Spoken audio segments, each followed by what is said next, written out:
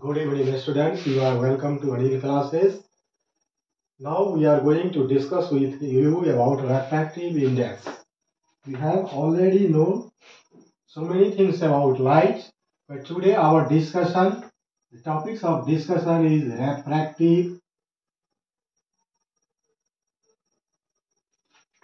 index of light.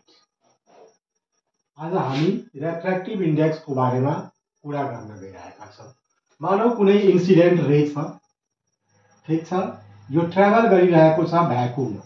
भ्याकुममा के हुन्छ त, भ्याकुम र एयरमा लाइटको स्पिड लगभग 3 into 10 to the power 8 meter per second हुन्छ। This is the speed of light in vacuum. और इन एयर पनि भन्न सकिन्छ। एयरमा, एयर र भ्याकुममा धेरै नेग्लिजिबल डिफरेन्स हुन्छ, धेरै माइनर मार्जिनल डिफरेन्स हुन्छ। दुवैको लगभग 3 into 10 to the power 8 meter per second हुन्छ। तर यो भ्याकुमको भन्दा बढी उपयुक्त हुन्छ किनकि एयरमा अलिकति रेजिस्टेन्स पनि हुन्छ, भ्याकुममा बिल्कुल रेजिस्टेन्स हुँदैन। तर दुईटैको के हुन्छ त, speed of light in vacuum और in air is considered 3 into 10 to the power 8 meter per second। यो स्पीडले कुनै इन्सिडेन्ट रे कहाँ ट्राभल गरिरहेको छ त, भ्याकुममा ट्राभल गरिरहेको छ। अब यसको बाटोमा हामीले कुनै अवरोध हालिदियो, यहाँ कुनै अर्को अप्टिकल मिडियम हामीले यहाँ ग्लास राखिदियो, ठीक छ। ग्लासमा के हुन्छ त, स्पीड अफ लाइट हुन्छ 2 into 10 to the power 8 meter per second। अब ग्लासमा के हुन्छ, जब यो ग्लासमा इन्टर गर्छ, जब यो इन्सिडेन्ट रे ग्लासमा इन्टर गर्छ, तब के हुन्छ त, यसको स्पीड कम भइहाल्छ किनकि ग्लासमा यसको स्पीड के छ त 2 into 10 to the power 8 meter per second। अब स्पीड कम भइसकेपछि के हुन्छ त, यो सीधा नगएर यहाँ यसरी बेन्ड भइहाल्छ। यो यसरी के भइहाल्छ त, बेन्ड टुवर्ड्स द नर्मल। यदि यो नभएको भए, ग्लास नभएको भए यो के हुन्थ्यो त, सीधा जान्थ्यो, यसरी यहाँसम्म जान्थ्यो। तर अब ग्लास आइहाल्यो त्यसैले यसको बेन्डिङ भयो। बेन्डिङ कता भयो त, टुवर्ड्स द नर्मल, यसलाई नर्मल भनिन्छ, ठीक छ। अब यो किन भयो, यो बेन्डिङ किन भयो भने स्पीड अफ लाइट के भयो त, in glass is slower than the speed of light in vacuum। यस कारणले के भयो त, यहाँ बेन्डिङ भयो। अब के छ त, यति यो बुझिसकेपछि हामी दुईटैको अब के गर्छौं त, रेशियो निकाल्छ। रेफ्रेक्टिभ इन्डेक्स के हुन्छ, रेफ्रेक्टिभ index is the ratio of the speed of light in the vacuum and in the other specified medium।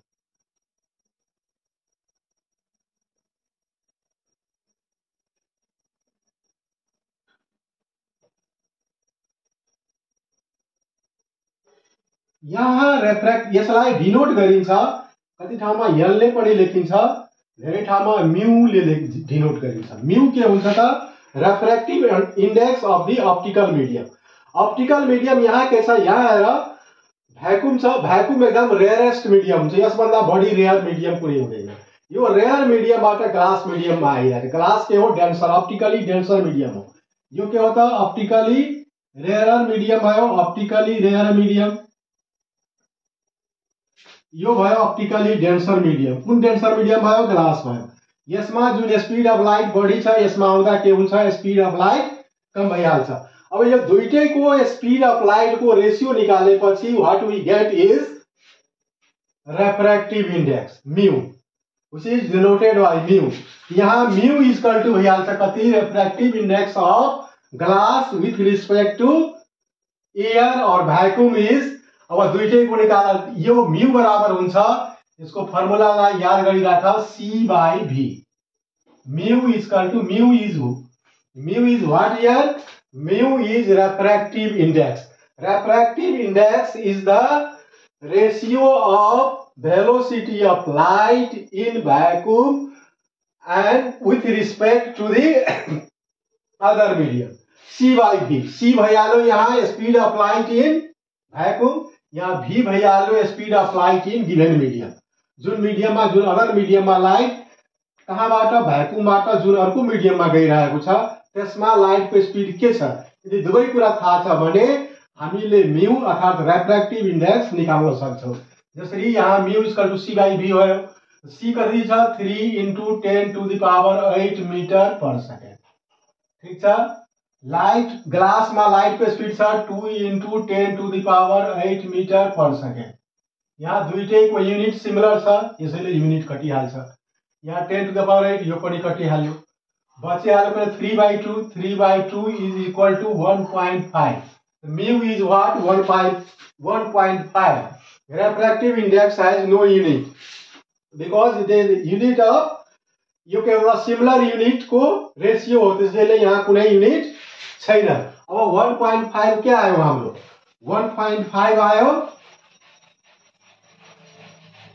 रेफ्रेक्टिभ index. कसको रेफ्रेक्टिभ इन्डेक्स हो ग्लास को। कसको रिस्पेक्ट में हो भने भ्याकुम को रिस्पेक्ट में अर्थात एयर को रिस्पेक्ट में। यस्तो स्थितिमा जुन रेफ्रेक्टिभ इन्डेक्स भ्याकुम को रिस्पेक्ट में छ भने त्यसलाई भनिन्छ एब्सोल्युट रेफ्रेक्टिभ इन्डेक्स।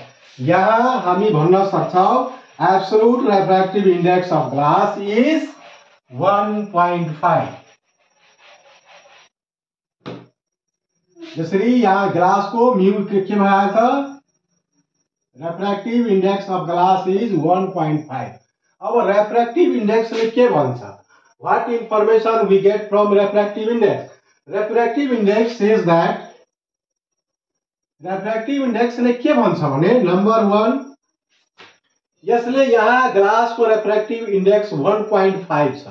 यसले यो भन्छ कि glass is 1.5 times optically denser. Optically denser than vacuum.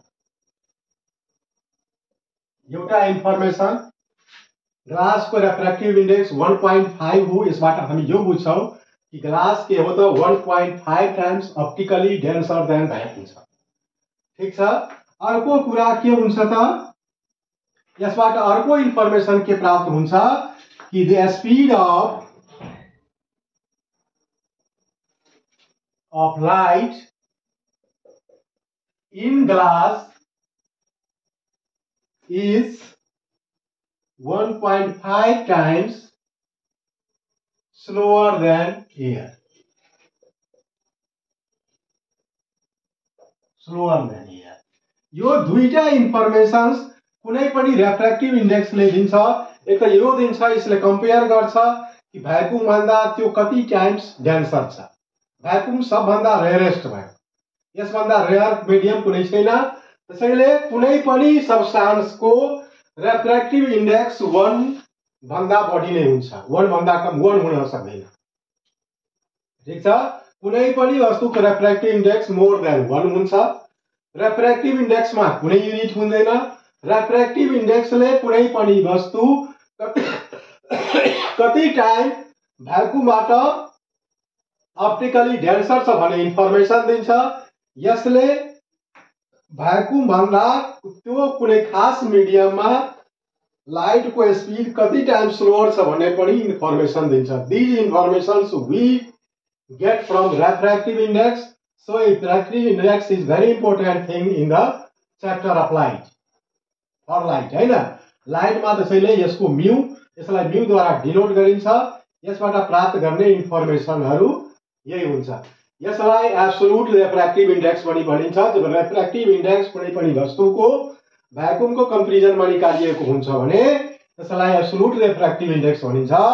तर यदि मानौ कि वाटर र ग्लासमा दुईटै वाटर र ग्लास को बीचमा को रेशियोबाट जुन निकालिन्छ रेफ्रेक्टिभ इन्डेक्स यदि निकालियो भने त्यो रिलेटिभ रेफ्रेक्टिभ इन्डेक्स हुन्छ। मोटामोटी हामीले जान्नुपर्ने कुरा यही छ। के कुरा छ भने refractive index ratio of speed of light in vacuum र speed of light in other medium हो, जुन मिडियमको हामीलाई रिफ्र्याक्टिभ इन्डेक्स निकाल्नु छ। ठीक छ, यसले के दिन्छ त सब्स्टान्स कुन अप्टिकली डेन्सर छ, कुन भन्दा कुन कति अप्टिकली डेन्सर छ, कति टाइम अप्टिकली डेन्सर छ भन्ने कुराको इन्फर्मेसन दिन्छ। र यसका आधारमा अरु केही न्युमेरिकल प्रब्लमहरु आउँछ। That will be solved later on. Here the brief idea, this is the brief idea of refractive index. This is very important for you, particularly for SPE examination students. Thank you for watching the video.